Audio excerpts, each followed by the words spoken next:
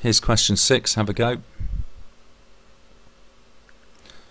So start off by replacing tan 2x by being sine 2x over cos 2x.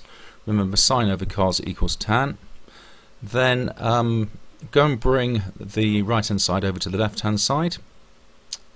Multiply through by cos 2x gives us this. Factorize gives us this.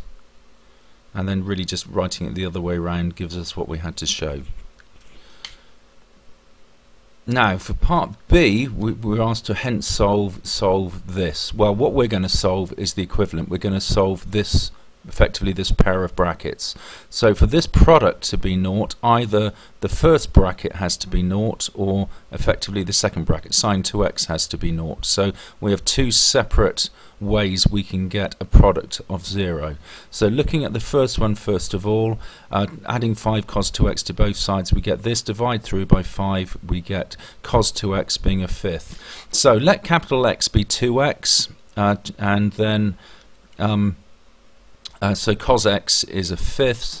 So using our calculator we get our first solution of 78.5.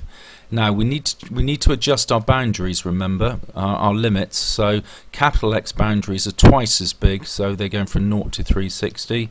So looking at our all silver toy cars, the only other solution we get where cos x is positive up to 360 is going all the way around to the fourth quadrant, giving us 281.5. 360 minus 78.5.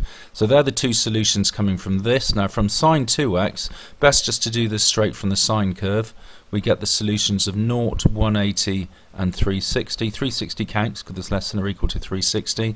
So bringing all of these together, these are all our solutions for capital X. We want our solutions for little x being half of capital X. So we halve all these solutions to get our set of solutions, which are these in red.